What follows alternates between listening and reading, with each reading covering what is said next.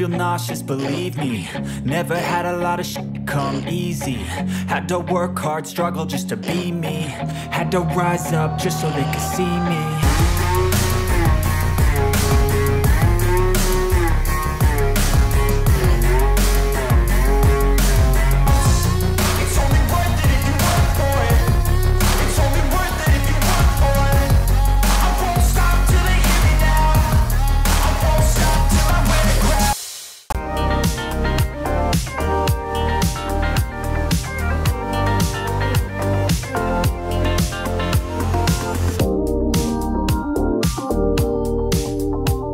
Hey family, welcome back to Perspective with Itu, where we have conversations that matter with your favorite celebrities, darling. Yes. Today we have an extraordinary guest. Palesa Madisakwane is a South African actress best known for her role as music executive Palesa in the SABC One soapie Generations. She left the soapie in June 2009. She played the role of Namsa in the ETV drama series Eka See Our Stories in the episode entitled Neighbors in Season 2 in 2010. And now she's currently on Rainbow FM. She's done Ashes to Ashes, Gazlam, Grown Woman, Isibaya, Living the Dream with Somizi, Lakshan Lyric, Mfolozi Street, Raw, Silk, Soul Buddies, The Estate, The River, darling, the list goes on and on and on. So without further ado, welcome to A Perspective. Finally. Finally. I got the inside. I'm here.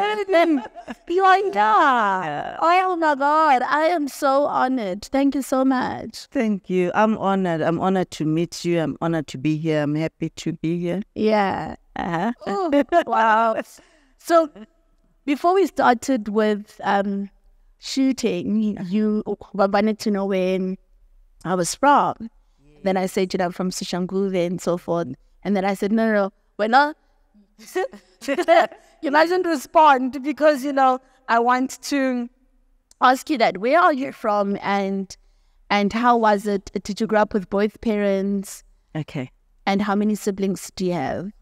All right. Okay. Let me first start by saying, okay, thank you for recognizing me as a celebrity, but funny because I don't see myself as a celebrity. Yeah. I just see myself as somebody, a young girl who was passionate about TV. I went onto TV, and when I started appearing on TV, then people saying, I guess celebrity. I'm like, oh, okay, so does it mean I'll come on TV celebrity? The stars, only celebrity. I'm like, I mean, but anyway, I just maybe consider myself a public figure. I don't know. I just feel like a celebrity is just a word that is just overused. Anybody feel like go TV, now you call them celebrities. To me, it makes me like shrink. I mean, what's celebrity for me? Bo Winnie Mandela, go Nelson Mandela, and those, yeah. But okay. But anyway, if the people want to call me a celebrity, Rani, stop you.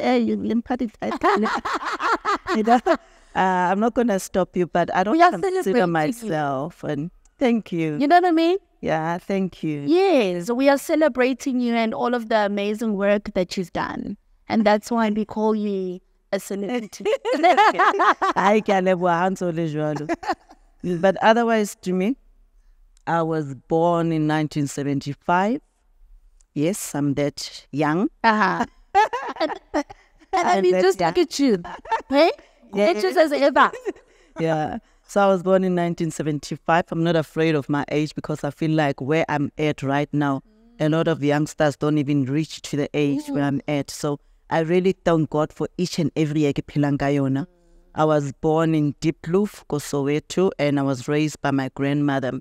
Where we grew up, my grandmother had 7 children. So when all our mothers started giving birth to us, the grandchildren, they went to live their own lives. And I grew up in a family home called Diepkloof. It was a big family home. So all the grandkids were there, really about 14, at home.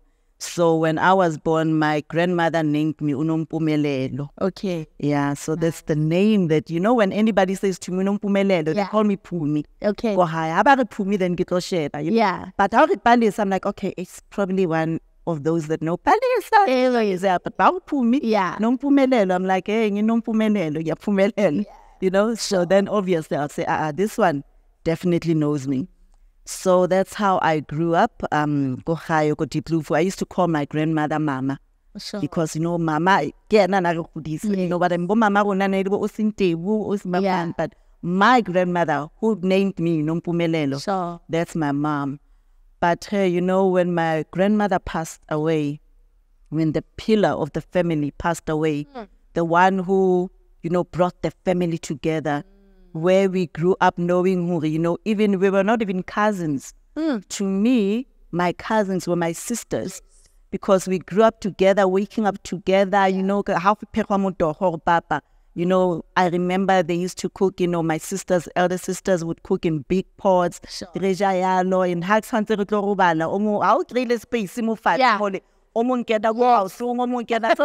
the life that I know, you know. And it was a beautiful big family only up until, you know, my grandmother passed away. And obviously, you know, the family started parting, the family started going their own ways. And some of us, now we had to go to our mother's places. My mom was married. My mom had a house, Ko Mulapo, Ko Rockville in Soweto. So I think all the grandkids, because the pillar, you know, the head of the family, the one who was holding that torch, you know, that torch had been dimmed. So, but otherwise, my mom passed on now, but my mom was a teacher. Her name was Usintebu Pamela. May her soul rest in peace. And I was brought up by my mom and dad, you know, Palesa Madisakwane. So that's where I grew up, Soweto. And I honestly, you know, when I grew up, I think I was a vibrant child, you know. I loved the arts. I used to take part, go to beat contesting, like about Miss Rockville, Miss Ellerency. Yes, Heine. We can add this talking somebody so Yeah. How one actor myself. How should I that was smelly sauce? Yeah. Judge. From there, girl, that's like a crown. Yeah. So being Yes. then somebody cha. It was nice, you know. I was happy, you know, when I was growing up. And one thing that I remember about my mom was one woman who supported each and everything in the years. Wow. I think my mom spotted, or my mom knew, well, this one, she's going to be, you know, in the entertainment industry. Sure. Because I used to love, you know, with the modeling. I used to love acting at school. I also used to take part, go to drama classes. That was just me when I was growing up. And every beauty competition that I entered, my mom, I had like a new dress, earrings, and the hairstyle, body crinkle card, you know what I mean? So that's why I'm like, you know, if there's one thing that I need to give credit to, you know, about somebody who supported my career or my talent or what she spotted, you know, my mom was the one who spotted that in me. So she supported me loving music, dancing and singing.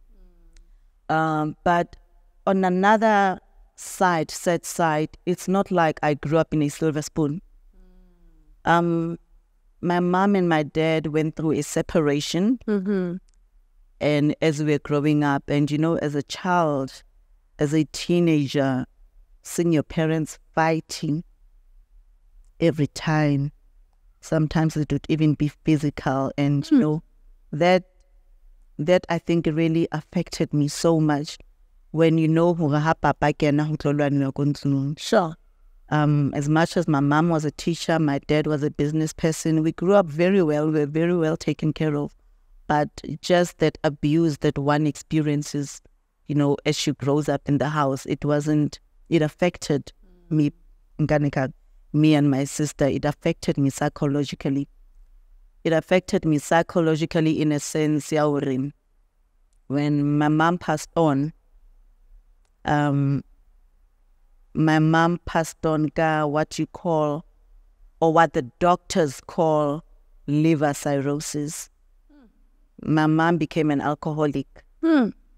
I think the marriage, the fightings, the separation, you know, in the house, it really affected her so much, and she found solace in drinking.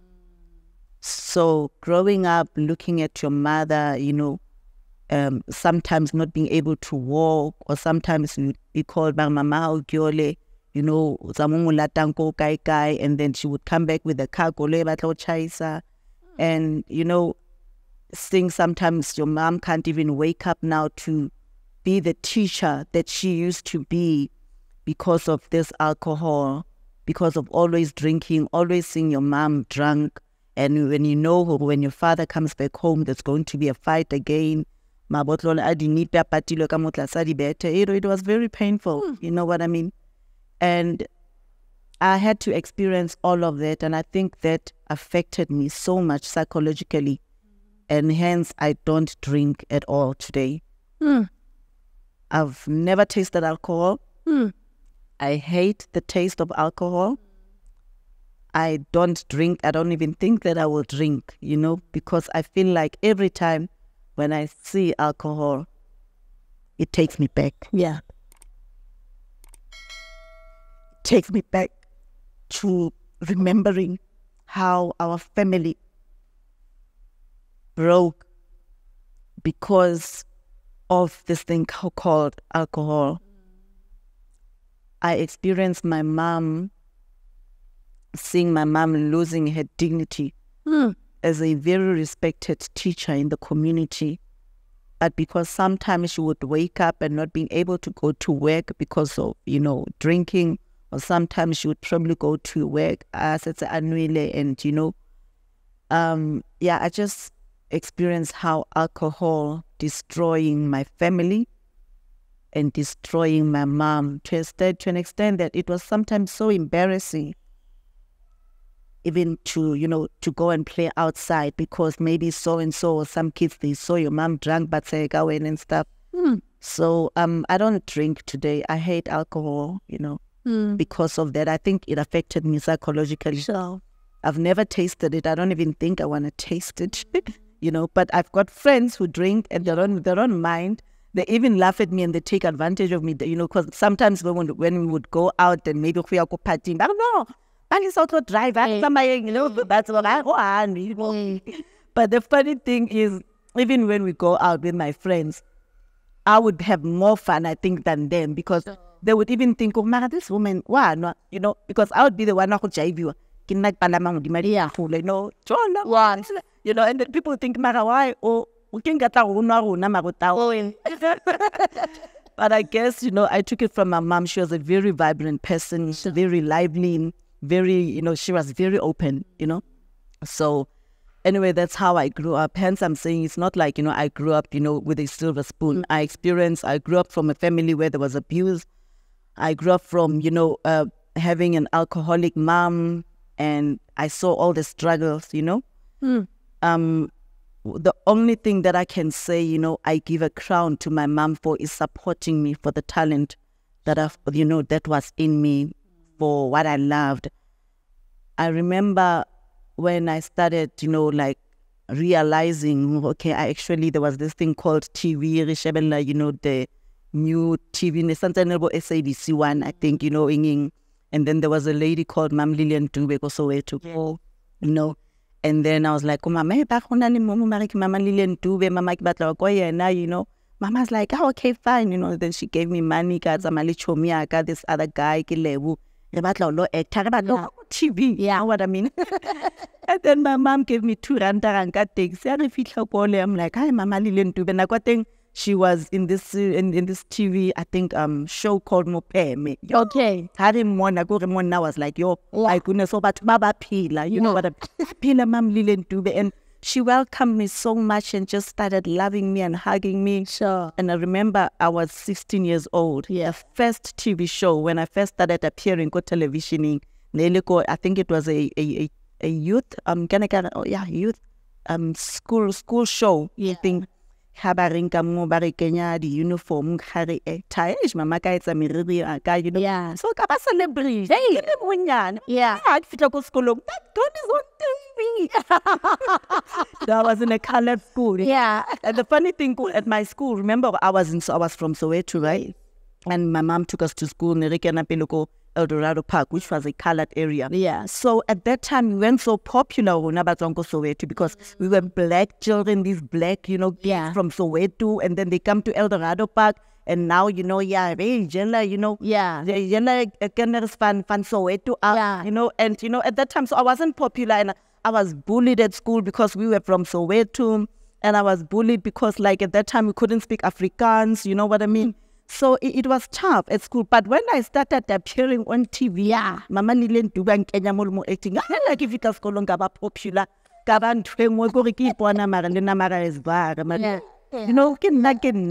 TV girl. Yes. So and it was fun. I was happy, besides the fact that, what I experienced with what was going on in my family.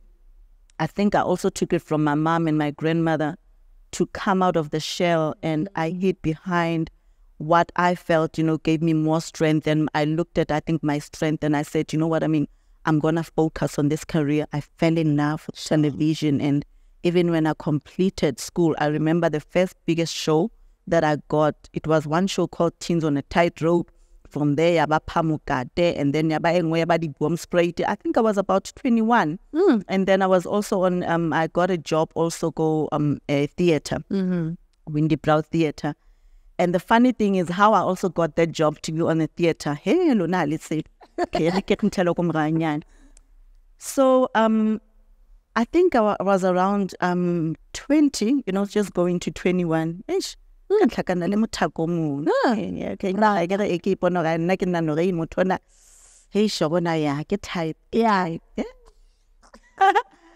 anyway, I got a type can't escape selling me. Type. Anyway, it's another story for another day. But anyway, at that time, I think when I was 20, that's when I felt pregnant, and I got my first daughter, a very beautiful, vibrant daughter. She's older now. And at that time, I was like, okay, fine. Now I'm sitting here. I've got a baby. What do I do? You know what I mean? And at that time, the father was not available, The father was touring all over the world, being in another famous show, Sarafine and everyone. So I had to now take over my life as a young woman. With a baby, and at that time I am not working. I don't even have working. You know what I mean? At that time, my mom and my dad had separated, and now when my mom and my dad is separated, I had to go with my baby and go and stay at my grandmother's house, back to my grandmother's house. But the sad part about now going back to what we call Gugitila, now it's a family home. Yeah. You know what I mean? It's cousins, a lot of cousins, everyone. And here I am coming back. Like it's already multiracial, TV now I'm coming back with a baby. But I had no choice. I had to go back to my grandmother's place. And at that time, thank God I had finished my matric, but unfortunately there was no money for me to probably further my studies to go to what we call tertiary. So with that, it was a very painful and a tough part of my life, because now here I am sitting thinking, what am I going to do now? You know what I mean? How am I going to feed this child? How am I going to, because now I'm a mother. And I remember waking up one day and I said, people don't know, waitress. Sure. I started standing up because I'm like, okay, Mama Liliane, the audition, so Palesa, what do you do now? You know what I mean? Here I am, Katamaya. I think it was somewhere called Orange Grove, and there was a restaurant called Kawaii Juice. Yes. When I got there, you know what I mean? I was, was this pretty little, girl, I was even tiny. Yeah. You wouldn't even notice or actually second one. You know what I mean? Yeah, but I think I was in like 2021. And then I went there, I'm looking for a job. And then the manager says, oh, no, there's no job, we are full. We've got all the waiters. The waiter's like, but we told her there's no positions here. Maybe try next month. I'm like, no, it's fine. I understand. But at that time, I'm thinking, I'm going to go back home. How am I going to go back home? You know, I can only tell enough for taxi, and I've got a child as well whom I need to go back to. And then and then I think around my lunchtime, the manager comes and says, okay, fine, you know, but also girl, then I said to him, Gary, it's fine, I will work for free. You know what I mean? At least look at me and see, you know. And the manager says, okay, fine, but just know there's no pay. You know what I mean? You will get the tips. And then I was like, no problem. Me being me. Yeah. When I started serving the customers, God is good. I think on that day only, I think I made just the tip. It was a lot of, you know, back then, like value. But I think if I could have made like 300 rands, you know, a day, that was the most I could make. And every time I get lots of more, and I would take that money, give it to go shop right to get nanny and the nappy, and you know, then you know when I got there, you know, my cousins, you know, then that's when I started being independent. And I come on now on the right, I'm like, okay, I'm still waiting for Mama Linda, you know what I mean, to call me for how can I lead the audition. So what the reason why I'm telling this story, I want to look at young people and say, you don't have to wait for them to say, no, come sign a contract. Yeah. You can go there and ask to volunteer. That's how I started making money, volunteering at a restaurant without a pay, and I made my money through the tips. And through those tips, I was able to go back home and help out girls. Yeah. I was even able to go back home to buy my child. Sure. You know, a name. And I remember even my other aunt who was staying there, Mam Khulwaka, she has passed on also now. I remember Mam Khulu one day, maybe granting, and you know, I don't know whether nearly is what was inside me, or I was like, me granting wanaka, no ways, no, you know. So I was like, never, Yeah. As much as I'm unemployed, but I know my worth. There was just something in me that I knew my worth. I would wake up every morning, eat chelete, not having chelete of coming back, not having money coming back, because I knew that I would come back with tips. And sometimes I would even do double shifts, because I would even come back, you know, like it's 7 o'clock when the restaurant was closed. Yeah. And then that's how I started making my first pay. And then the second job I think that I got was also a volunteering job. I went to Mr. Price. Okay. Because a friend of mine was working at Mr. Price. It was at Hillbrow, when Hillbrow was still the place at the time. And I also went to Mr. Price and I said, no, I'm looking for a job. And they're like, no, there's no jobbing, but you can take you as a temp. I'm like, okay, at least this is not, you know, the tip. So I started working also as a temp, meaning I am not permanent, but at least every week I could get something. But at least this time was what? Employment. Yeah. And during lunchtime, I met, you know, one of the guys that I think was also in the industry. And then he was telling me, hey, you know, go Windy Brow Theatre on a little audition. Windy Brow Theatre was, you know, the theatre of the arts. That's where, you know, it's theatre. Yeah. You know, yeah. I was like, on a little audition, yeah. You know, there's a play called Maru. They are looking for Margaret Cadmo. I'm like, oh, okay.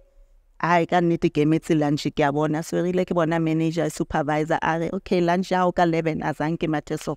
Like what then they're not expecting me. Yeah. They don't even know I'm coming. They didn't say there's auditions, but when I got there, I went, okay, Windy Brow Theatre again, and I got there. And remember, I walked to Windy Brow Theatre. Sure. I know they said I must look for a guy, a man called Walter again.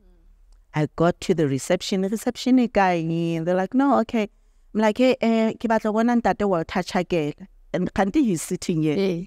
The receptionist that time is giving me attitude. It's appointment. You need to make an appointment. I'm like, no, it's fine. I can wait if he's here. You know, even if he's coming late, I can wait. Now I forgot to. I need to go back to work. But something in me said, Palesa, wait. Yeah. And then I start speaking. I can talk. And I said, no, there's an audition. Apparently, you know, they're looking for a role called Margaret Cadmo, and I think I'm suited for that role. Receptionist. Then this man starts laughing. Yeah. And the man says, come and see me in my office. I'm thinking, oh, okay. So now the receptionist is like, oh. Tata Walter Chakela starts talking to me. How did you know of us? I not about our actors. Tata Walter Chakela said, come to work tomorrow. Come to work tomorrow. following day, I went to Windy Brown Theatre, and then the candidly rehearsal in the I got a script.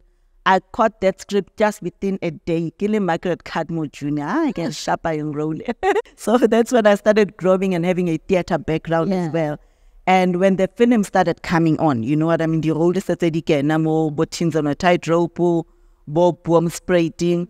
I remember it was still not permanent, right? You would get per call, but God was gracing me with so much favor that I would get the lead role. Sure. But the thing with me, there was still something in me that wanted more. Because on my off days, I would actually go to work and ask the producer to volunteer. And in my volunteering, I even said to them, okay, Kukuba sound. Can you believe I've got an experience as sound man? I know how to do sound. Hence, I'm telling even you guys, I know these things. Put it like this, you know. So I trained as a sound lady, you know, for that show, Boom Spray. And I think that's where I got my experience from. Then moving from there, I think I went into advertising. Advertising as well. There was an advertising company agency called Velocity Films.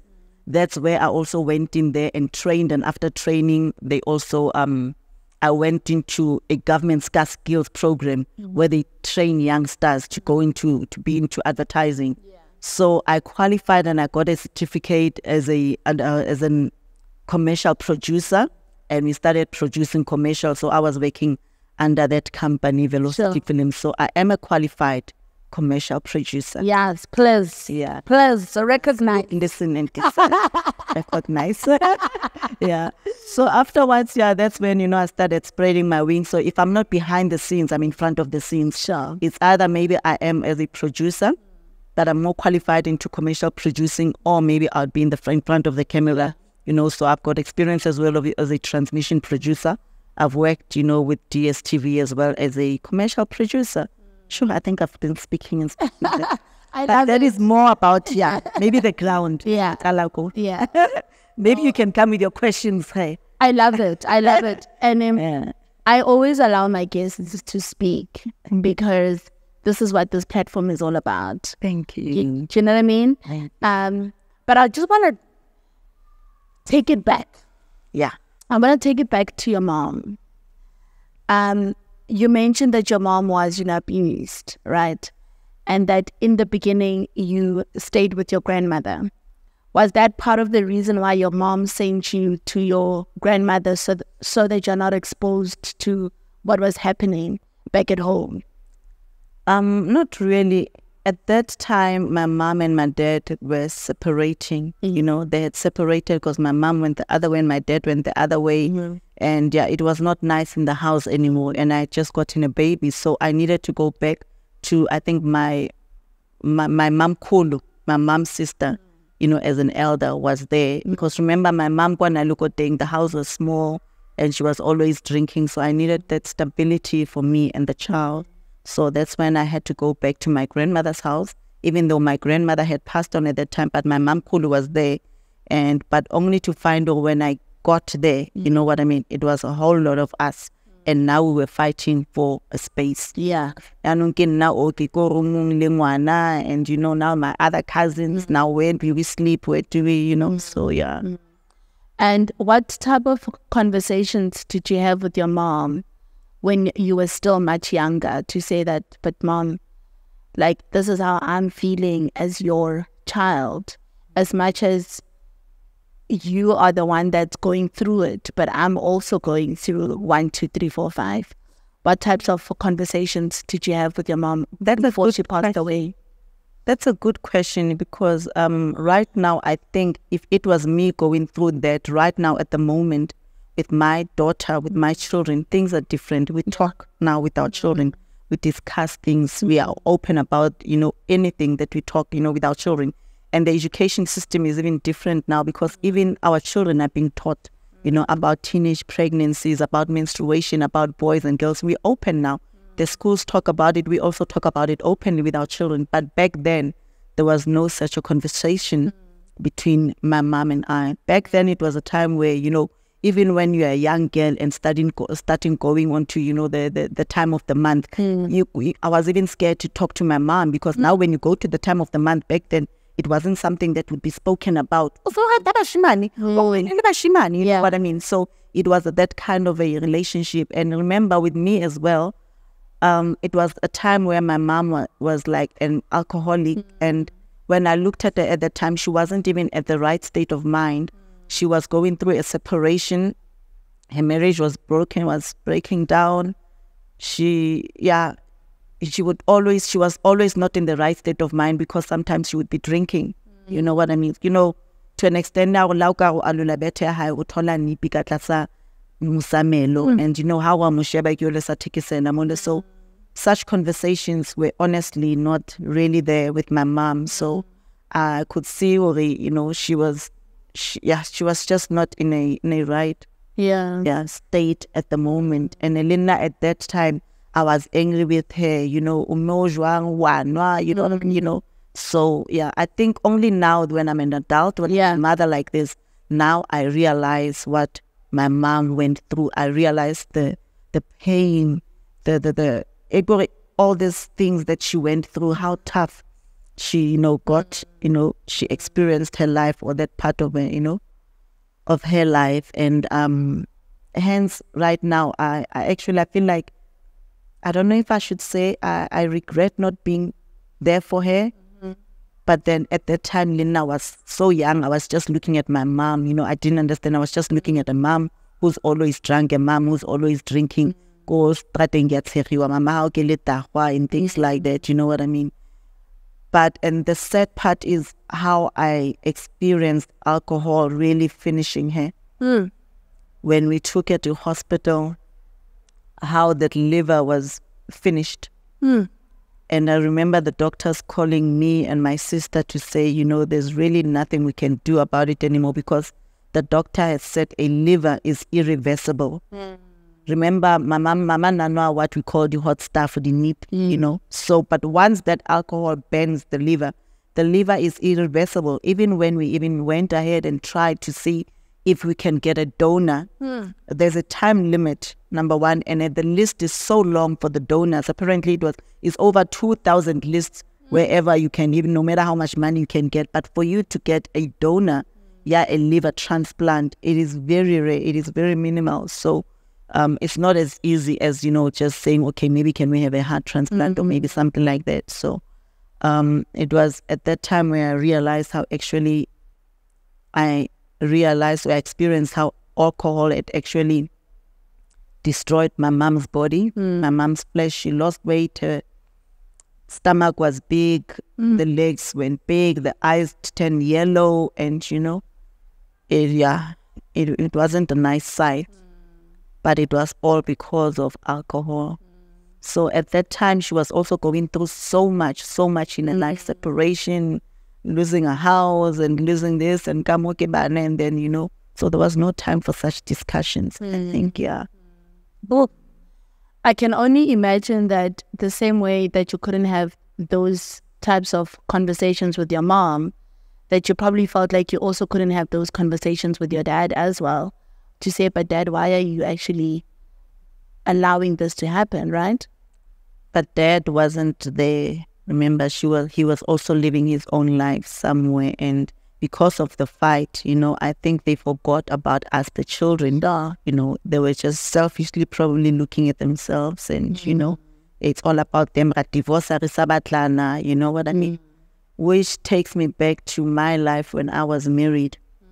I think around 27 years of age or so, then I got married to a very good guy from Mafikeng. And when I got married, I think down the line when the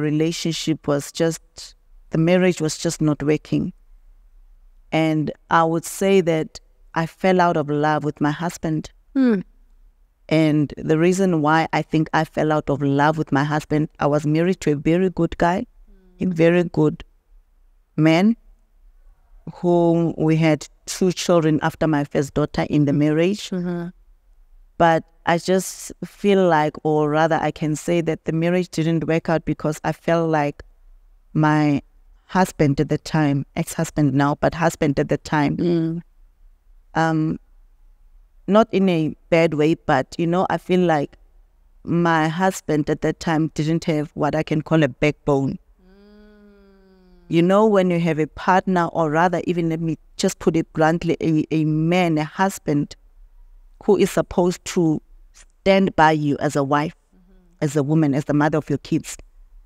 A husband that would not allow anybody else, I'm talking specifically family members, to come into the marriage. Sure. And babe mula wabo na mu. Yeah. You know, I just felt like family was so much in our marriage, meaning my in-laws. My husband allowed the in-laws to come so much into my marriage.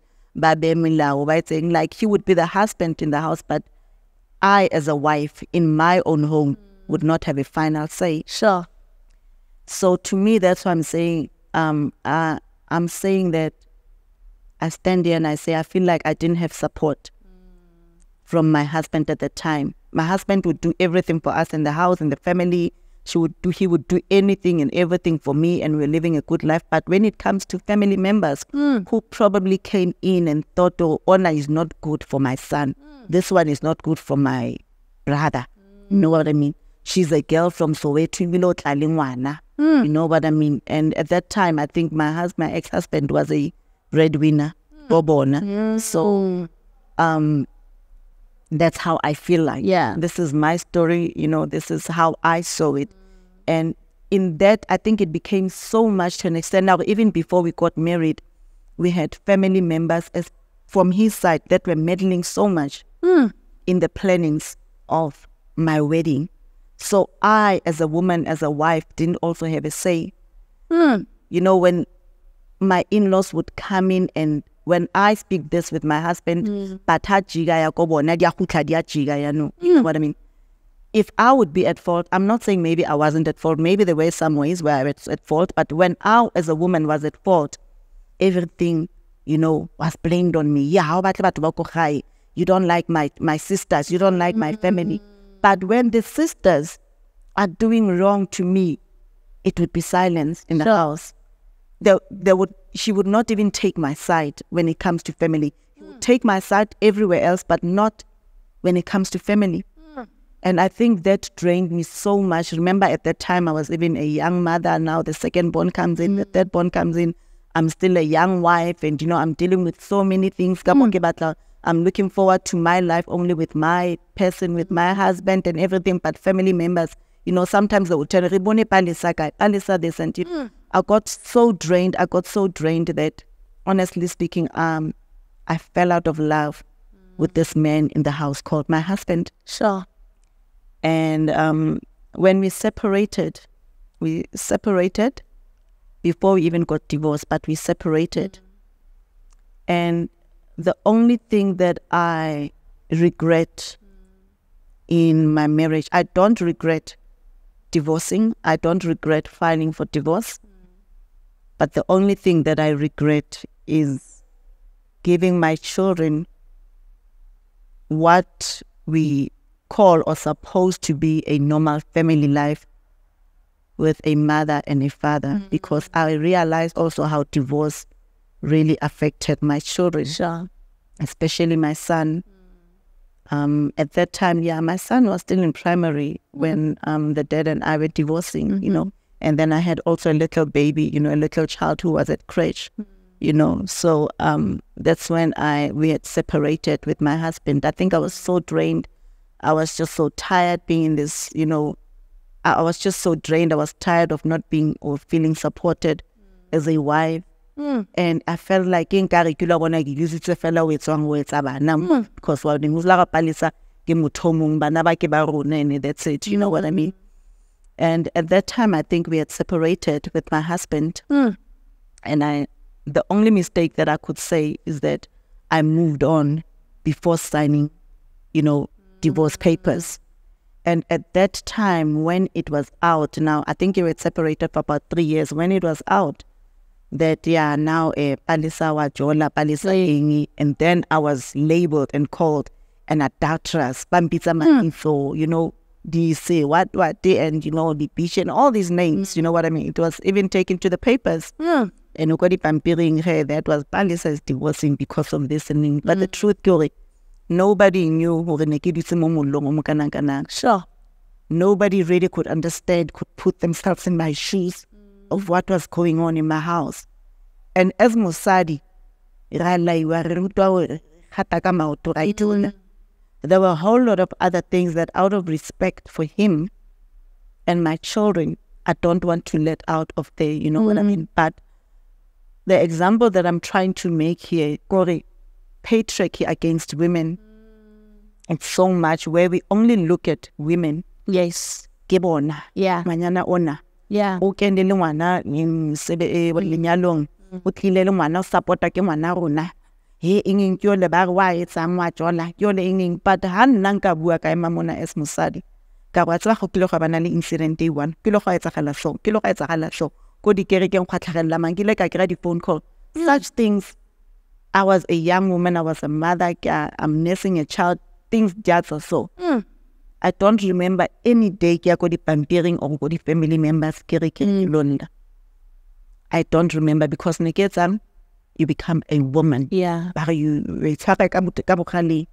hold it. Yeah, you hold the knife, you know, in both hands, and you know, and you become strong. We are and what and then now I think it took me back to when I was growing up.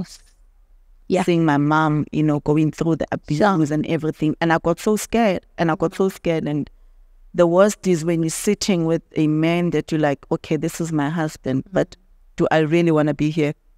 Do I really want to be with this person? And at that time, selfishly so also, I started saying, actually, nah. Actually, nah. Yeah, so I'm done. I even went to my dad and I begged Papa out. Not that the man was not a good man. He is a good man even now. I mean, he's a good man. He loves his kids, and I know he loved me dearly. Sure. He loved me dearly. But the only thing I think the problem was, I feel like not having a support from a man who's supposed to protect me, a man who's supposed to cover me, a man who's supposed to be my all. You know, my husband would protect me everywhere else, but when it comes to the family, I was the one that was always wrong. So the wrong and the selfish thing that I can say I blame myself for was not thinking of my children. But if I had not thinking of my children, are you saying I should have just stayed there for the sake of the children? Would I have been a happy woman? Would I have been, you know, like, yeah. And also the thing is that children are very smart. They can see when there's no happiness, you know, in the house. So as much as you could have stayed, in most cases we actually do more bad to the children than good. Yes. So I don't think that you should regret that. I think for me, hearing what you're saying, how does it make you feel? Because you had these parents who still, they also did not choose you, right? And now you are married. And like you are thinking that I've now found that place of solace. And the person still does the very same thing. How did that make you feel at the time? And did that in any way affect your self-esteem as a woman to say, nobody's choosing me? Not even my own parents chose me when I actually needed them to. Sure. You know, at that time, I think I was just tired. I was tired. I was drained. So there was no even time of thinking. Hence, Gary, selfishly so. Now I'm saying it's selfish. Back then I wouldn't. I never even thought of my children. It was just all about me, myself, and I. Now I had to choose me now. I had to say, this is what I think was good for me. And I'm going to, you know, take over my life now. Because remember, I was also married very young. But I just didn't want anybody now. I don't control her anymore. You know what I mean? For once, I said, if my husband, if my partner cannot fight for me, I'm going now to be a queen and just, you know, take over. You know what I mean? I mean, I feel like I've done it before. at that timing, Mrs. Again said, the soapy, the generation, the gospel golded ending. I'm like, I was, Neke, it's very familiar. I like maintained my family, yes, with his support, but he was a businessman, so business is not always, working out. Yeah. But at that time, God had graced me with so much work, and the funny thing, even the in-laws, they didn't even know family. You know what I mean? Yes, we are together, we are one. But at the end of the day, me at that time, I was, I had the financial muscle. So how thinking, so when I was TV, I don't know. You know what I mean? But at that time, I'm thinking, Musari, you're protecting your marriage, your family, your husband. You don't go out and saying, actually, Mama, we see this man, I understand? So, yeah. But one thing that I know about him, he's a good man. Yeah, he's a very good man. So, and he's a good father. It was just that one thing where I feel like also maybe the devil will like Nakamuhan. Yeah. And also when you don't know who you are in Christ, the word of God says a family that prays together, stays together. You know what I mean? But then, and my grandmother, there's one quote that she used to love saying. She says, I think she was talking about the sticks. She says, my grandmother used to say, together we stand, alone we fall.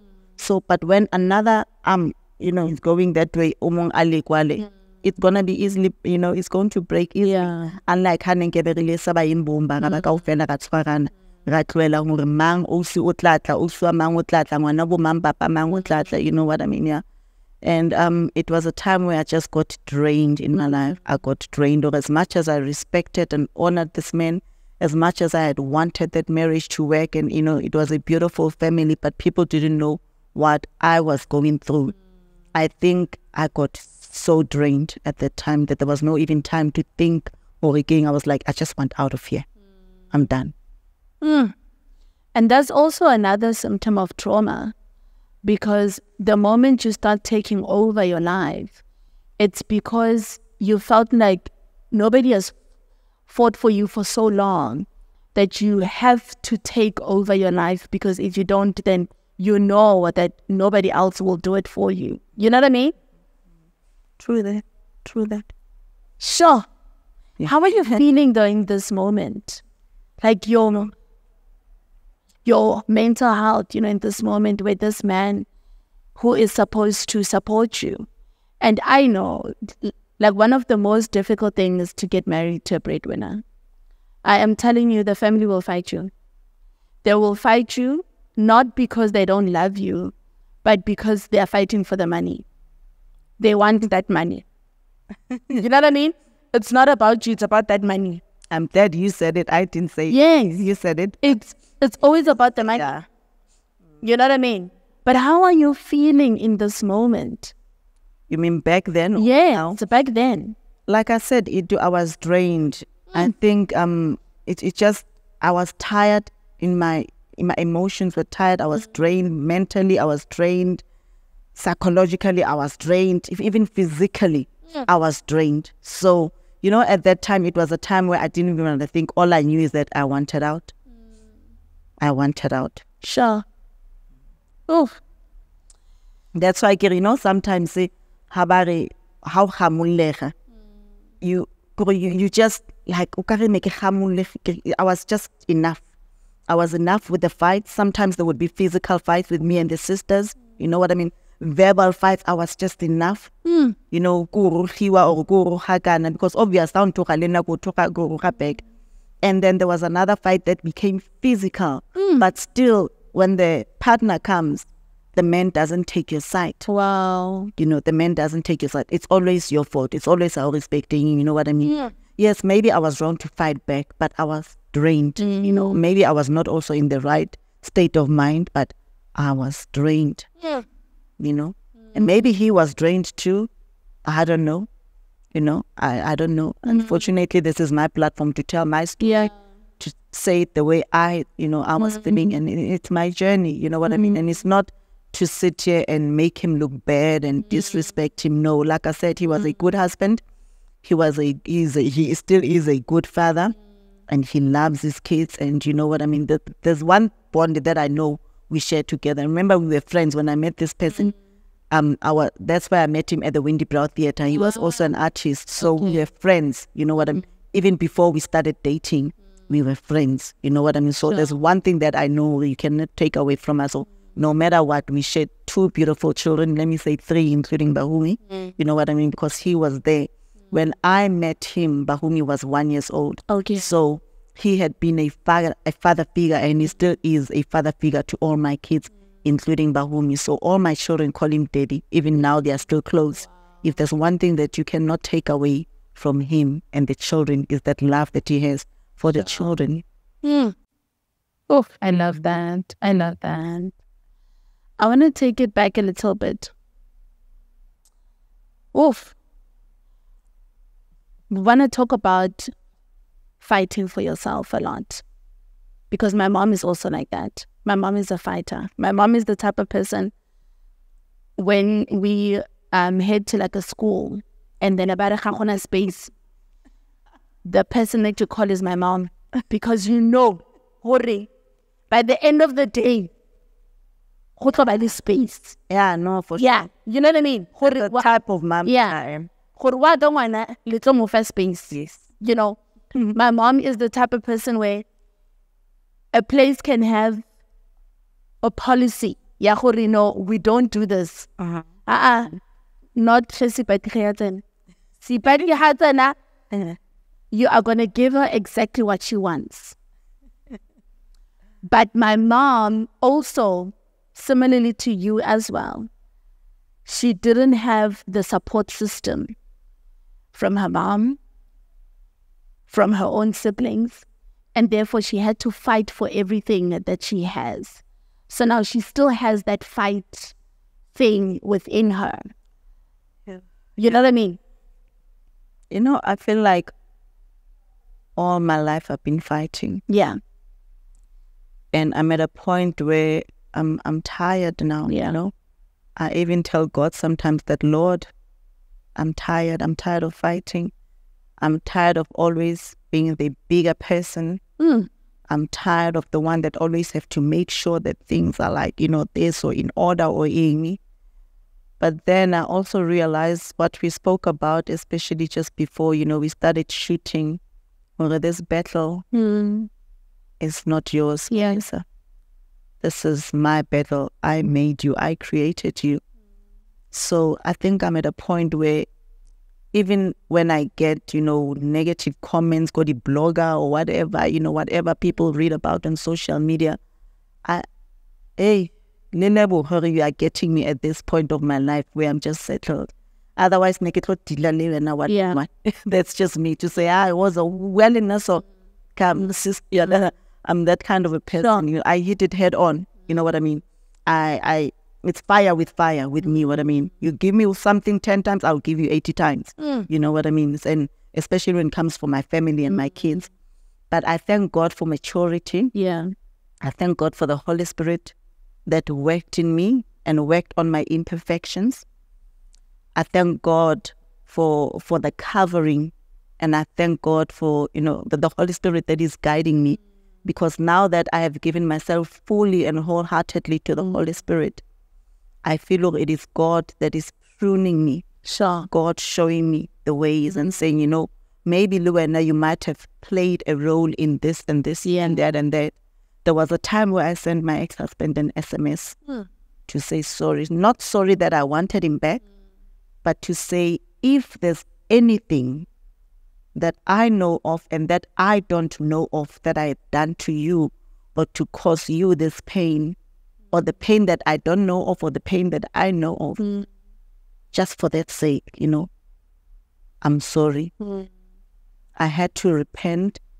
And even to all those, because like I said, I'm a fighter, you know what I mean? I'll one get out 10. Yeah. To say, Lord, may you make them forgive me, you know, open up their hearts so that they may forgive me, because there are some things that maybe and I'm not even aware. To me, it was all about but maybe there's somewhere that I've also hurt you. So I can come up now and say, forgive me, I'm sorry. You know what I mean? Yeah, I'm just sorry. So the power that I have now is the power that is inside me. Sure. The word of God has given me the spirit of power, the spirit of love, and of a sound mind. So that power that is working in me now, it's a different power. It's the power of God, the power of the Holy Spirit that is perfecting me. So that is who I think I am now. You know, a lot of people, especially my cousins that I grew up with, you know, but I mean, and I laugh and say, I thank God for the Holy Spirit. I thank God for the word of God, because the word of God says, whoever you are looking for is not there now. You know what I mean? That you are looking for, that woman is no longer there. Why are you looking for the dead in the living? Yeah. Jesus Christ has risen, and when he rose, I rose with him. Yes. That's what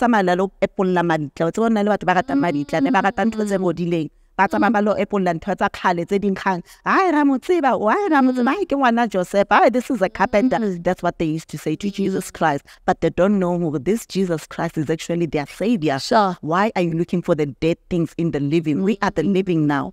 We serve a living God. We do not serve a God of the dead. Our God is not dead. Our God is alive. So we are sitting here today to say, I serve a living God. That's how we serve upon again. How I'll change. How about unga pili ya letlapa? I said, do me pili ya moya. That is God. If you only seek him, you will find it, and he will reveal himself unto you. Yeah. And that is what happened to me. But I have kept on falling up and down. It's not like I'm perfect. No, I'm not saying I'm perfect. I am far from being perfect.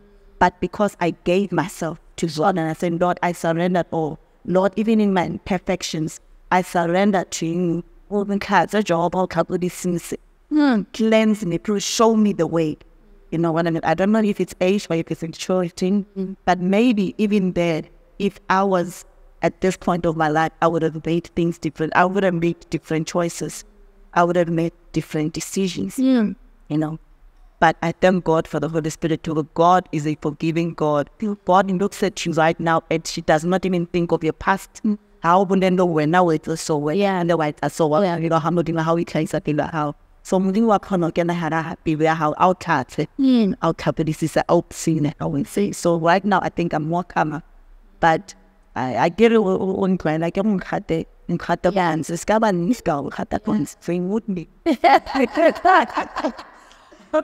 Don't wake it out. It's still there somewhere. I did it both.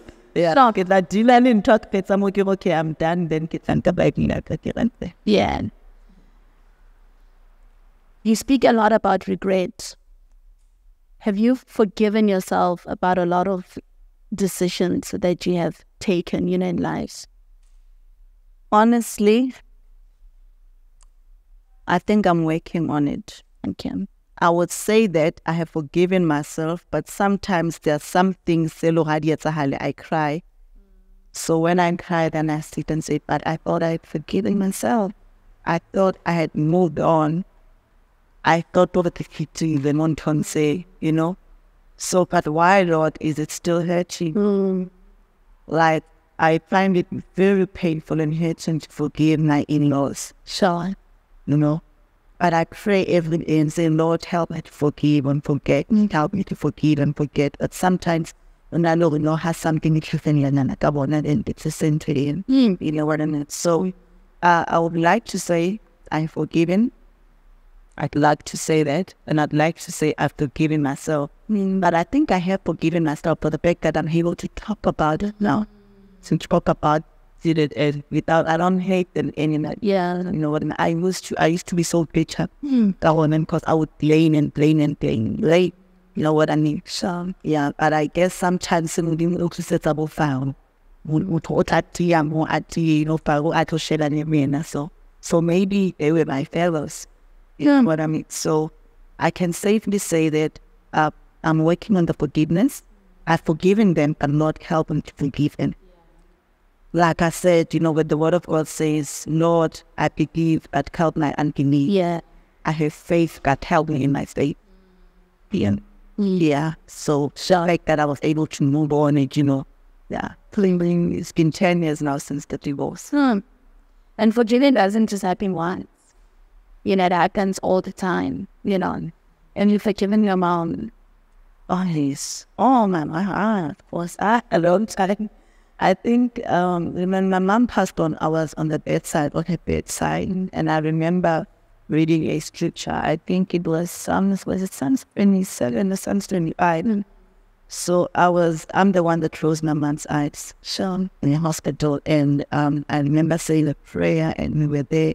But at that time, she was not well. She was zoning in and out of consciousness, and she was in the hospital bed. So before we left hospital, my sister and I remember taking out the Bible and, you know what I mean, and praying for her and reading that scripture. So I think I've never been angry with my mom.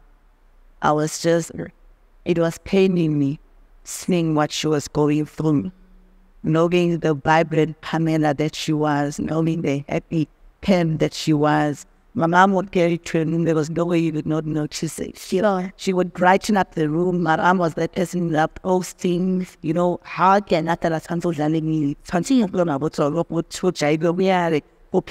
You know what I mean? That's the life that I know, you know what I mean? And so he loved it. Yeah. But what destroyed my mom was, I think my mom loved my dad so much. My mom loved my dad so much that she could not handle the separation. And then she resorted to alcohol. So I saw how alcohol destroyed her. And for me, it was more beginning to I was never angry at my mom. It was just obviously the pain of a child singing mother's life goes you down. Have you forgiven your father? And yeah, we are very close with my dad right now. And the funny thing, I'm going to say this, the father that I had, Papa, when I was 19, I found out he was not my real dad. And that, that hurt me so much, that broke me as a child. I think that's when I, just lost it. Because to me, there was one thing that I didn't understand. My dad has other kids and my sister, but I was the favorite. And I still am in my papa. So, but even though my mom and my dad were going through their own things, but my dad, Papa, like, you go high and they want to send somebody to ask for something for Papa. They would say, well, how I am, because yeah, so I was shocked and I was hurt to say, but how come I'm not the child, I'm not his blood, and this man never treated me any, like, there's no denting guarantee I'm instead, they would be the ones getting him beating. So I didn't understand that, and I loved him so much. I still love him so much. Papa is my favorite. They know, even my sister, so I'm the favorite child. But the person that I had found difficult to forgive was the man that I found out was my real dad, because my mom knew me. We had somebody else said that when I was 19, I'm a toner, and then that guy was like, no, I didn't deny you, I didn't deny your mom, it's just that, things happen, whatever, but to me, when I met the man, he was a stranger. Never get Papa because he never get Papa how. But then look on it by default when people are talking. It's not that Papa it's my dad, my mom when family members starts talking. I think, and then I give it and it was like, hey, and then, you know what I mean? But to me, again, I couldn't be closer to him because I'm crying. And when my father, Papa, now, when he found out to him else against you, he was so hurt. So I was more concerned about my Papa's feelings to say, because Papa was fighting, Papa was so red, and I'm the Mobile, let's say, you know what I mean? I think I was more closer. I still am more closer to my dad because he's still alive, you know what I mean? But one thing that I see in him now, he regrets everything, that happened, and you can see he's a changed man and he's bringing the family together. Right now, he's a pillar. Myself and my, my siblings, my sisters. And she's the only one now that we have, except for Mom Pondo, and Papa is the one who experience. So I think she regrets a lot. He doesn't say it verbally. Maybe that's how he expresses himself, but I mean, he is there for us now. He's our grandfather. You know what I mean? Yeah. He's a father to us, but even now, I'm still our favorite. Wow. You seem to me like you are also the type of person that puts other people's feelings in front of your own. When we spoke about your mom, you were more worried about your mom. You were like, this is the type of person that my mom is. My mom is attracted because of one, two, three. You sort of like leave your emotions aside all the time. You spoke about your dad and how your dad abused your mom, and how you can now see things according to how he was. But it's never about violence. When you had that child, it was always about one. I need to feed one. This guy left me. He is successful. He's this, but he left me with a child. But I'm going to focus on my child. So then I need to fight. Where is Palesa in all of this thing? Where is Mpumi in all of these things? Where are your emotions? When do you say, you know what, I'm going to put myself first, not because I'm worried about the other person. When you spoke about your marriage, you were talking about the kids. Corey, I feel bad because of my children. Where are you in all of these things? I wish I can answer that because you hit it spot on.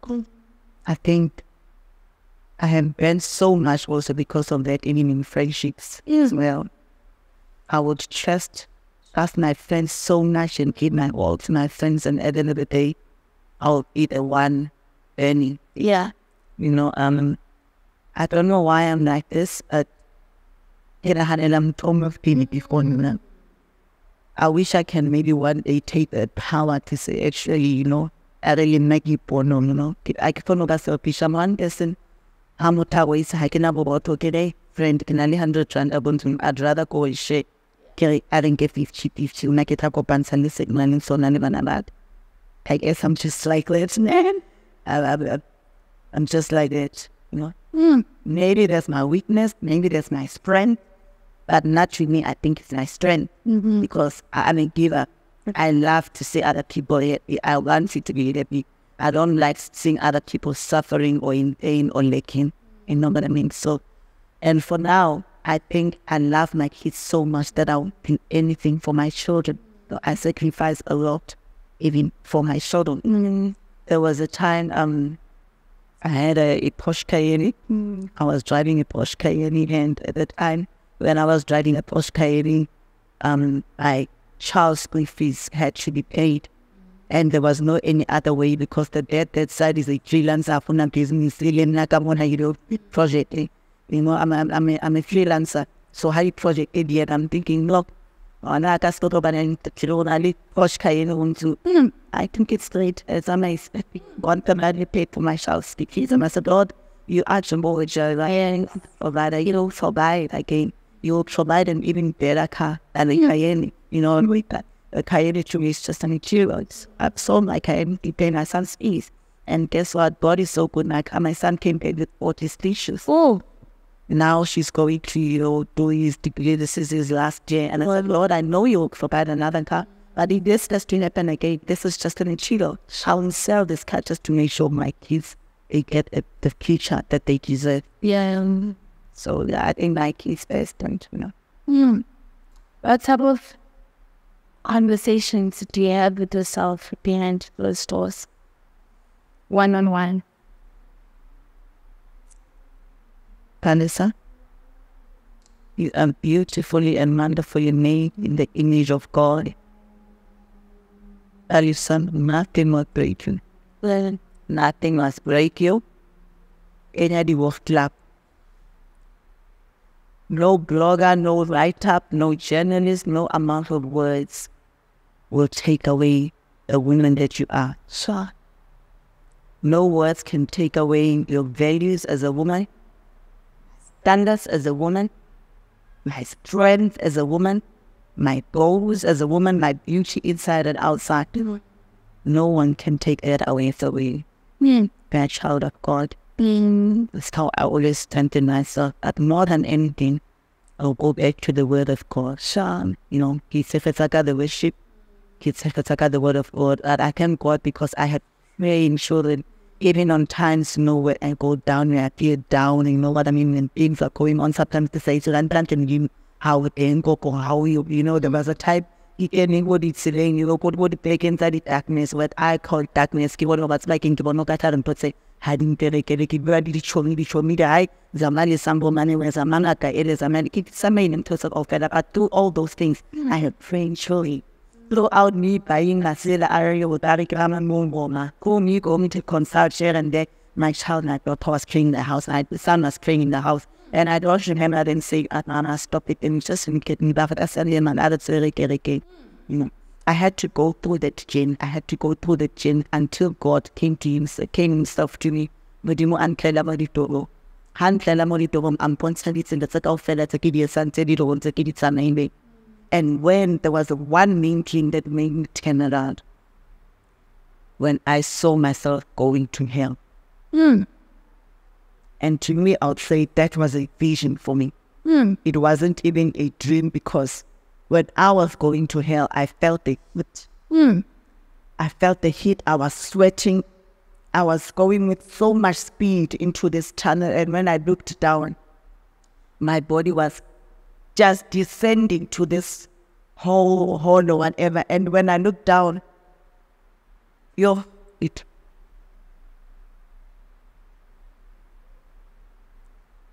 were burning. People were burning. People were trying. People were trying to reach out. And I could see myself going down.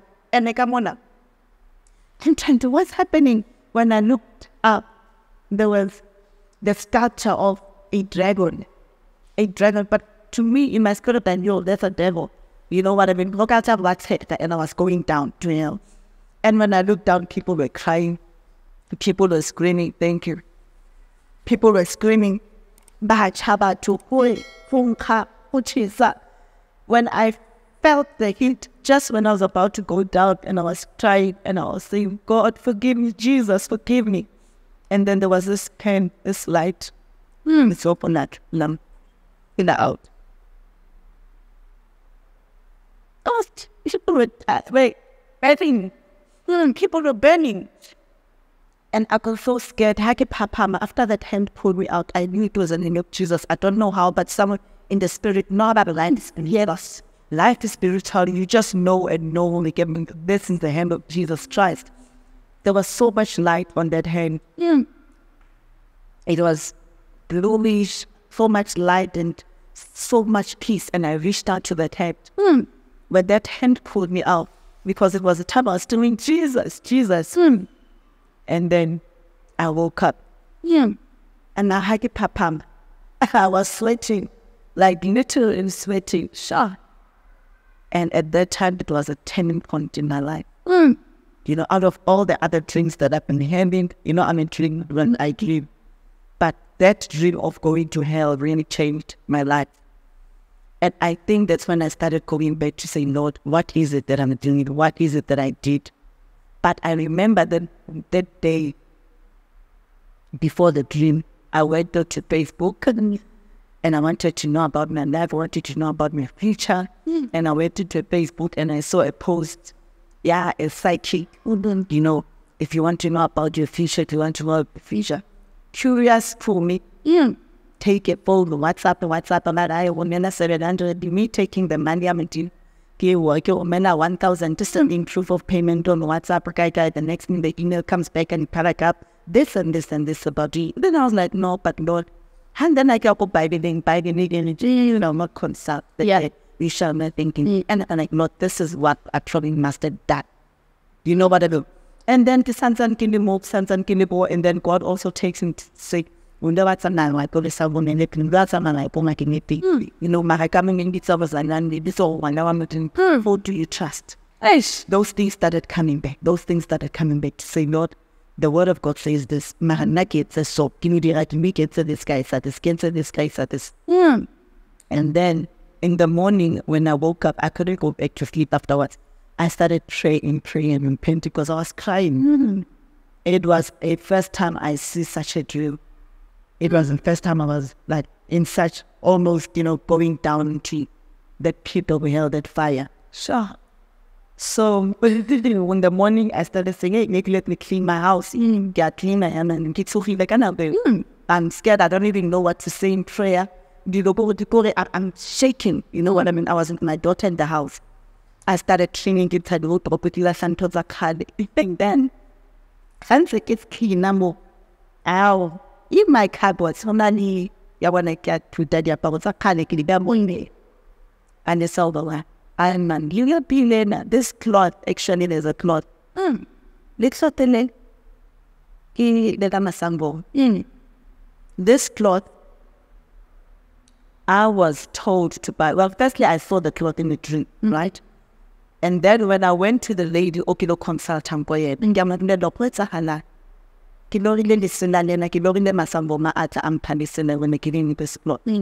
and in one of the dreams happened, I remember going under the water. I remember this samboma, I don't know them, but holding me, because every time I would dream of water, right? I didn't understand what was happening. And every time there would be this water coming in, or maybe it's like, when I'm say, the sea, ocean, this, and a big wave wanting to probably come to me or follow me, I would always run away. But then this time when I stood there in a dream, one of the sambomas runs in a dream. And then this samboma comes and grabs me by my hand and puts me in the water. In a dream, as I'd never been in so much speed. Excuse me. The next thing in a dream, again, boom, inside with so much speed. And then all of a sudden, I found myself under the water. I'm like, there's a dry ground. So now I'm thinking in my conscience, oh, so it is true, there is land under the water. You know what I mean? It's still the ocean. So I'm like, I'm able to breathe. And I'm like, okay, I'm looking at this law, this ground. This sangoma says to me, he's wearing the same cloth. I read, really read. And then he says to me, Kutana, Kuta, but that time he's holding my neck.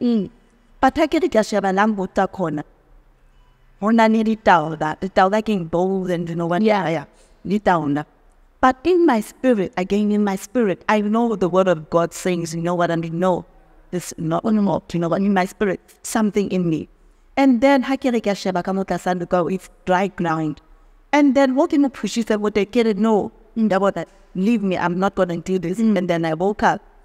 So when I was starting telling my dreams to people and to my friends, then my friend says, Mom, and I'm warning Mama, but no, go and see this person labels out of that because maybe clearly you have a collie. Why get around my son, why bring me get on a pundi shop and I'll find myself body okay. And then make it like what I'm reading. See, I didn't understand where the spirit is coming from. I'm thinking, okay, but I dream a lot. If you held water in my sangoma, if it's not my sangoma, give up a shop. Now I went even under the water. And that's when I realized truly if you don't know light is spiritual. Yeah. Light is spiritual. There is a internal under the water. There is light under the water. There is a ground under the water. And only if you are in the spirit you will understand. You will not understand if you are not in the spirit. Sure. But then I went and consulted somebody to you to some man, and then obviously I had to go there, I don't know what's happening. And remember, at that time, it was a time where I was not spending time only with the word of God. It was a time where I was not even praying, I was not even going to church, but those things kept on coming. So now the governor number says, no, I have this good when I make gifting and then humble you twice. Like I said, I said, it was sad. When got that before, I asked him, Mama, I believe in Christ. Yeah. And God again, I want to understand the how these things is doing. And then the gogo says to me, no, because this is the humble that. Okay, what's up? abadlozi nesangoma nobungoma and God in prayer. You know what I mean? And why I thought at the time I believed him, when I went into that trial in Ndumbedi yakhe, mawungeka, oh mama, oh gogo, ngiyanoqobela uthatha iBhayibheli uyalibona uyathandaza. So to me, I was like, oh, okay. So man, explain that with and then do like this because these things are one. In the Holy Spirit, they are one. You know what I mean? So at that time, I convinced myself, meaning and Bella, they are one. You know what I mean? So, and then she says, okay, fine, but before your twasa, I need to cleanse it. I need to go and wash it the waters. You know what I mean? Okay, fine. Come back because you dreamed of that cloth. Come back with that cloth. At that time, I was like, you know what? I just want to get rid of this thing. I just want to be cleansed. You know what I mean? Because Gogo says to me, when we see now, when you know whatever, she will say this and this and this and this. But what I get when I cannot know, you know, God can do your twice. So at that time, I believe. You know, when you're going through stuff, you want to do anything here. Of course, you got to get of just so much. But I don't matter when I just look up at the if you got to get a video, no one to connect it. I'm not about a million about a video. So I was like, hey, you know what I mean? Let me just let's what about both in this in I've got a bed light, so maybe let me go. You know what I mean? So that maybe I should see whether with the corner and bear my twice. Why would I dream myself? Why would I dream myself going underwater and really underwater? Why would I aim of the bowls and everything like that? You know what I mean? And see things. Sometimes I would dream of things and I would see them happening. I said, but what is this thing? Yeah, and Gogo says, when I find a twice, I come back, not the lab, come back, I'm the so I was told to go buy that lab. But it's a go, buy lab, get the cuckoo. I any hours, Bandisa goes, and then the good up here. Had that the inside by the river somewhere. I go. That's my any hours. 3 months, only things. Get to the waters, other people. I like to prep again. I like to prep. I like my candidly. Like in present job. Mina, because I know I'm a child of God, and I was told that okay, I said that longer alhamdulillah. You know what I mean? I'm making born at the time, God. I thank you for cleansing me. I thank you for revelation. Thank you. Okay, fine. I said that apple. Oh, geez, standards again. We are again. I buy the 2 amazing about it. So mad me being a born again, I'm lifting up my hands and I'm thanking the Holy Spirit. And I start speaking in tongues. Jehovah Ta'ulamerson. Yes. Jehovah Jireh. Jehovah Mikadesh. Yes. Jehovah Elohim. Jehovah Tzidkeni. Jehovah Gabor. Hey, I start praying and I start Rabakashi. I start Rabakashi. Just when I started praying in tongues. Bella comes and pushes me. Yes. So,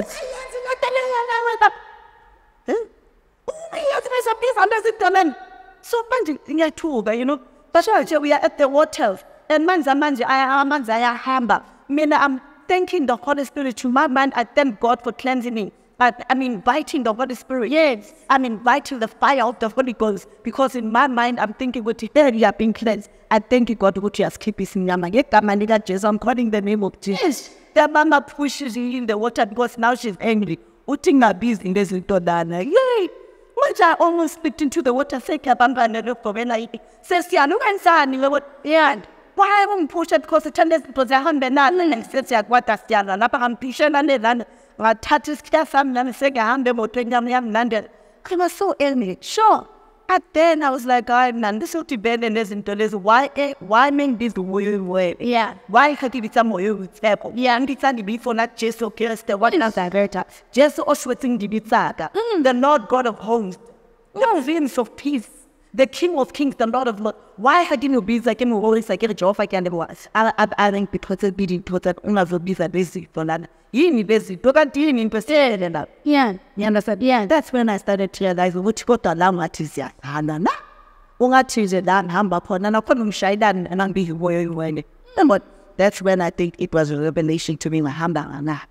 You understand? So 2 years later, that's when I found the cloth. Then that cloth took me back. So when I was saying to you know, remember I had just dreamed of hell that night. Dreamed of going to hell. So when I started thinking, what about this? King into yenzeni nompumelelo yini into yenzile kodwa ukuthi uzo ubone uNkulunkulu ukuthi akukhiphe naphezulu kweni when you go to hell.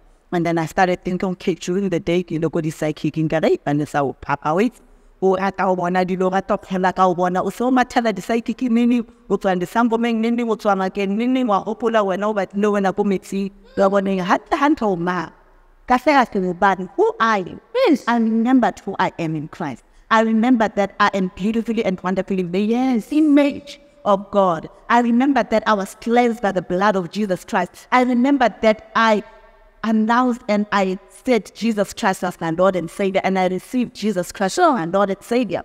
And then when I remembered that, I remembered also doing a shoot on the reality TV show, publicly doing a shoot, and me going inside the Nobela, me going to Linyada, to Isangoma, and me bowing down to a shrine. So God is saying to Kafeka, who are you bowing down to? Yes. When I remember that, I went to, you know what, gave me this scripture. I think it's in the book of Mark. Is it the book of Mark already? I will remember. But the word of God says, if you publicly acknowledge me, yeah. I don't know if somebody can look at me, you know, but it says, if you publicly acknowledge me, you know, in front of the people, I think the scripture says that I will publicly acknowledge me. Yeah. So when I took that cloth, yes, I wanted to destroy it, but then the word of God said to me, we don't go to TV, go to reality show, and now you belong to this kingdom. Yeah. You went publicly, go television in. So you, but is that we belong to the kingdom of what? Of Ubungboma, of light. So I took that took my light up, started denouncing. I cancel the spirit of bondage. I cancel the spirit of lies. I cancel the spirit of rejection. I cancel the spirit of darkness. I cancel and I cancel. And even getting another chance, I will do it again. Sure, I did like it. I was canceling what was keeping me, that is in bondage. I was keeping what was keeping me, but is in darkness. That spirit of stagnation, that spirit of delay. Remember, even when I went to that Ngumba, I saw even a tortoise. Sure. What is a tortoise? Is the tortoise not slow? Yes. I was like, Lord, when I went into that sun, into that Ngumba, I was actually even receiving and taking in the spirit of stagnation, the spirit of backwardsness. Hence, I am still struggling so much. Sure. Hence, I'm still struggling so much. Like I said, I'm always fighting for things. I always fight for roles. I always fight. You know, I've got a company, right? My company, I do project management. Even now that I have to fight for my, you know, for me to get that project. I'm like, no, Lord, this, I'm going to denounce it publicly. Yes. Publicly. Yeah, the same way that I made a public spectacle of my Father in heaven, I'm going to now make a public spectacle because Jesus Christ is my Redeemer. I did that. I did that. And I did that. I am not regretting it. I am not sorry. I'm sorry for those that are feeling sorry, but I do not apologize for burning my cloth that was keeping me bondage. I used my fire. So clearly that fire, that fire ruffled feathers. Clearly that fire. Because those who are against and throwing, you know, insults and I'm like, I'm there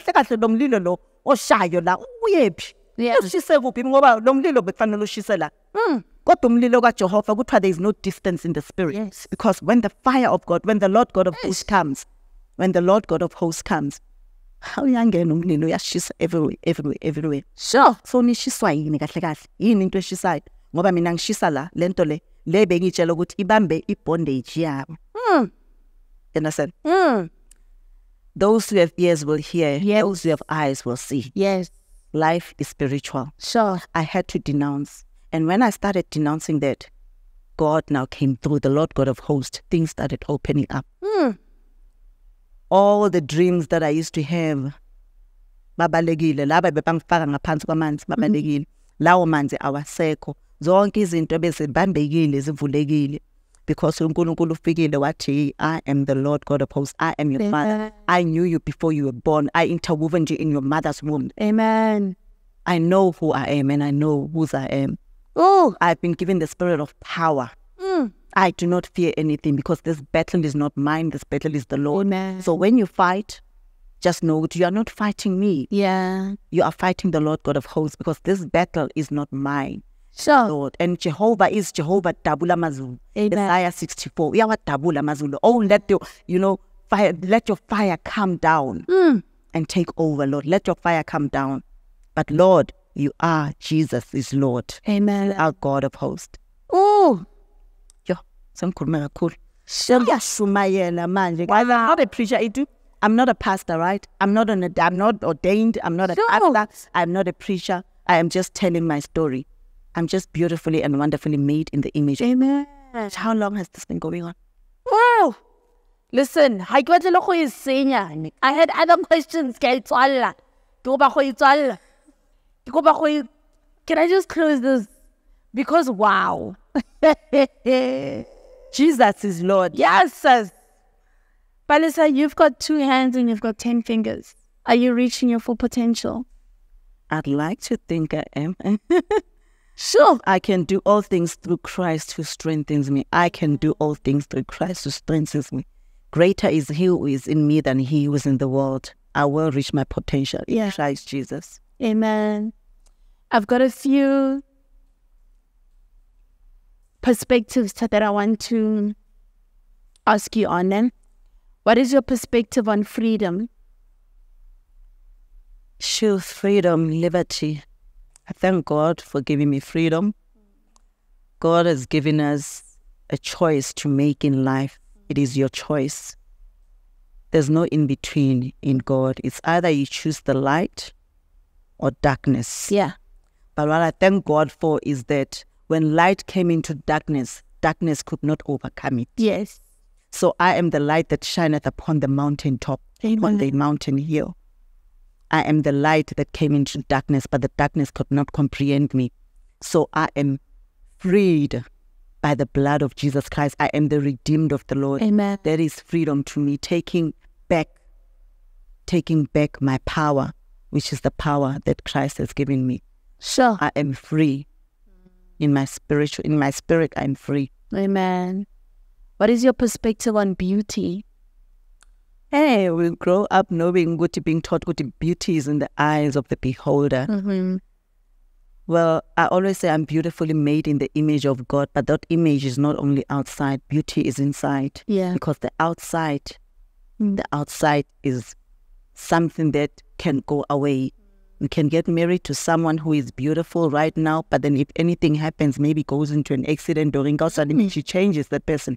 Are you going to say you still love that person? You know what? And because she was beautiful, because she had a weave, because she had eyelashes, what if those things, go away? We grow older in life, I'm not like how I used to be. I used to be slender. I used to be beautiful. I used to be, to have a shape. Right now, I've accepted that I'm a matured woman. You know what? My body has changed.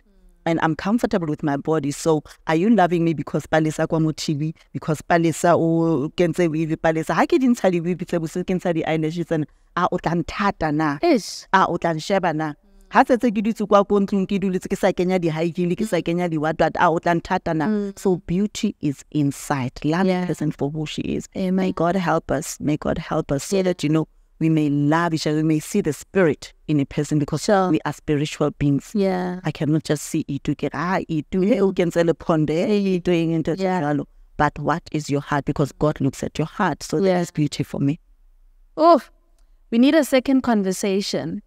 And I'm saying that because I really wanted to delve into beauty with you and how you overcame the scars and the accident that you went, especially because you've always been this beautiful girl, right? And then now, all of a sudden now, only discuss how do you live with that? How do you have to live with that and still find your beauty once again? But we will have that in the second conversation. I think God wanted to do what he wanted to do through this conversation. And you know what I mean? Palesa, please take that mirror for me. Hey. Hello, you. Look at you. Hello, Nompumelelo. Nompumelelo. Yes. I started seeing my greatness and my power and my beauty when I stopped looking at me, but I started seeing me. What do you see when you look into that mirror? Lord, you're giving me too much credit with what I've been through, Father. Sometimes I feel like you're giving me too much credit. You think I'm strong. You think I'm powerful. You think I can stand everything. But Lord, you're giving me too much credit. That's what I see. And this episode was made possible by Same View Pictures with their state-of-the-art video equipment and Vela Productions with their state-of-the-art post-production, powered by IS Wines. Palesa, this camera, what do you have going on? What should people look forward to? Where should people follow you on social media? We are so excited and we want to follow your journey. Thank you, Lord. At the moment, I thank God for a radio job. I'm at Rainbow FM 90.7. Yes, it is a Christian or community radio station.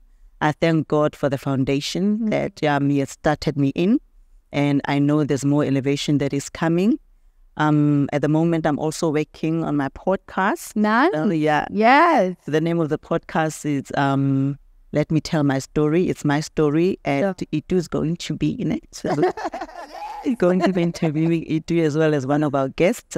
And then I've also thank God, I just got a TV presenting gig. Nice. I'm not going to mention, but just look out for it. I'm on TV as a vision presenter. Yeah, so far that's what I'm busy with. But I know that God, has more in store for me. So God will surprise me. Sure. Oh, Palesa, a candle tried to burn me. It also tried to ruin me. It also tried to kill me. But that very same candle lives within me, and that candle is shining bright. And I'd like to say it to your candle as well. Keep shining. And thank you. Give you a hug. Of course.